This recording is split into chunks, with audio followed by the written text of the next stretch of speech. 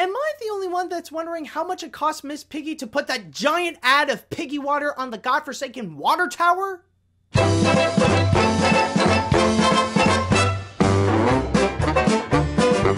Hey guys, this is Animat, and welcome back to the Muppet Vlog. Now this time we're going to be looking into the 9th episode of the new Muppet series, which is Going, Gonzo. And this one is an extraordinary episode. I'm going to tell you that right now. So basically what's going on in there is that after a crazy incident that occurred during Up Late with Miss Piggy, Gonzo decided that he wants to relive his old dream of becoming a daredevil. So basically, he's going back to his roots, to how he was during the Muppet Show. And everybody seems to be so encouraged and so inspired by this, because basically, he's trying to reach his dream. He's trying to reach his goals and stuff like that, and that's definitely admirable. But there is one little catch, and he's just unsure if this is actually safe, you know? So that's basically the one major obstacle that's like pretty much pushing Gonzo back if he actually wants to do this crazy stunt. Well, like, you know, well, it's the stunt itself it's nothing too extraordinary in terms of Gonzo levels. It's pretty much just trying to shoot himself out of a cannon on top of a building, you know? So it's just simple. It's simple as that for like Gonzo levels.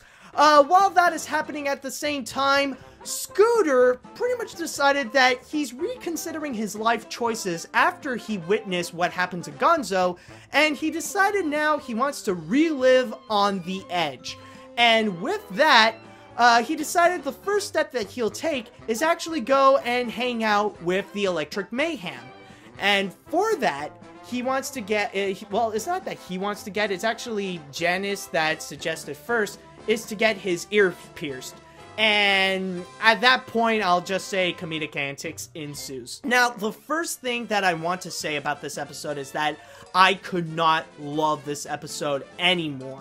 And I think the biggest reason is because, as a Muppet fan, it is so exciting to see Gonzo going back to his roots, being the crazy daredevil. I mean, when you watch the original Muppet Show series, that's basically one of the big reasons why Gonzo is such a prominent figure with the Muppets, is because he has these zany, over-the-top ideas of what he wants to do with his stunts. It's, you know, it's not only comedic, but it's also, like, really out of the box and pretty creative. So it's a lot of fun to watch. And just seeing him return to that, it's absolutely exciting. And plus the fact that it does have a bit of a small message of, like, you know, go live your dream and reach that goal. That is definitely admirable. Like, normally you don't usually get that sense of, like, it's trying to tell you something with the previous episodes, but, like, just that small subtle hint of telling you to go and live your dream, you know, it's definitely, like, I just love it. It's definitely fantastic, and there's no truer words. I mean, even I'm trying to go and reach out my dream. Like, everybody was pretty much confessing, like, what they want to do with their dream. One of my favorite is Bobo, because number one, Bobo is awesome, and number two, like, it's just hilarious. I mean, like, I'll even say it right here. My personal dream is to go and be a voice actor at the Disney parks. So, like, you know, like, I am taking the small steps to actually be a voice actor. Any little extra help would be great, by the way. But anyways, okay, but outside of that, also, like, everybody else's involvement is actually pretty great as well.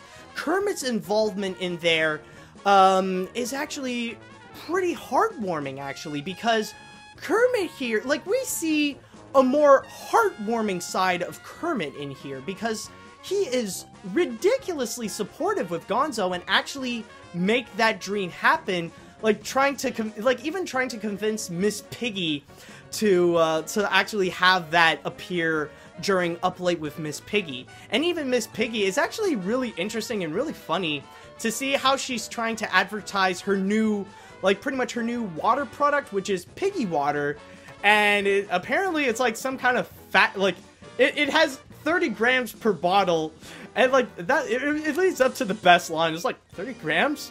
It's just water, though. It's actually it's really hilarious. So, Piggy's involvement is actually really funny. Kermit's involvement is just so sweet, and so like you can really see a caring side of Kermit, where like even afterwards when he notices that Gonzo is unsure of doing this stunt, he's still 100% supportive, because like his dream, like not his dream, but like his goal is pretty much to be there for his buddy, whether it be like Fozzie or Gonzo. It's just really amazing. But I will say that with Scooter's side of the story, it is good on its own, but the Gonzo plot really stands out so much that honestly, it feels like it overshadows the Scooter plot. Like, I could see a lot of the fun of it, and you do see, it does open up more to, like, interactions with the Electric Mayhem, which is always fantastic. It's always a lot of fun to see, like, what the Electric Mayhem is doing behind the scenes, but just seeing, like just that little interaction, it really doesn't seem much compared to the Gonzo side of story. And then we also have the special guest stars. Now, a part of me does feel a little bit mixed about what's going on. Now, we actually do have great special guest stars. We got Joseph Gordon-Levitt, and also we got David Grohl of the Foo Fighters. And, like, their part of it is fantastic, but my only, like, problem is that it actually, like, their reason to be in there is that it has little to nothing to do with the plot so far. With Joseph Gordon-Levitt, it is cool that we see him sing with Miss Piggy doing a duet of Fly Me to the Moon, and then afterwards we see that little sketch of him playing poker, which is definitely hilarious. And then at the end, we also see David Grohl performing one of the Foo Fighters songs with the Electric Mayhem, and then ending it off with a finale of the ultimate drum battle between Dave Grohl and Animal, which I will admit, it's cool to watch, and it definitely is awesome to see a drum battle with Animal versus someone else. But again, it just has little interaction. I feel like this is maybe David Grohl's wish that he can do a drum battle versus Animal, which I'm not gonna deny. It's cool. I don't really play the drums, but I would love to do one versus Animal.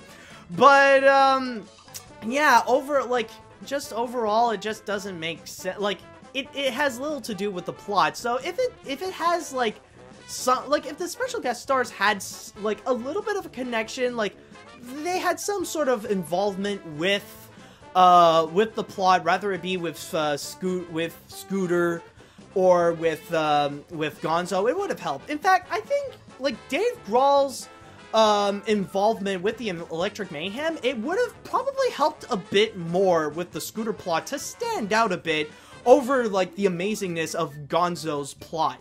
Or like just add that extra, like have Joseph Gordon-Levitt help Gonzo a bit with the plot. That would have been amazing.